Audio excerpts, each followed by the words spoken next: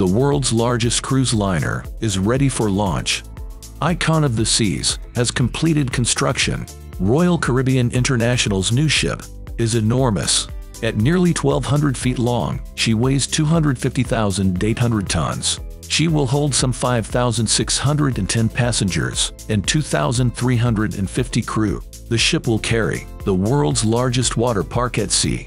Named Category 6, it'll feature 6 record-breaking water slides. The ship has 20 decks, 7 pools, and 9 whirlpools.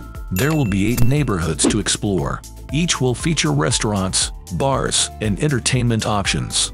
Icon of the Seas will set sail in January 2024. She will offer 7-night Caribbean voyages from Miami all year round. Every sailing will include a visit to Perfect Day at Coco Cay. It's a private island owned by Royal Caribbean.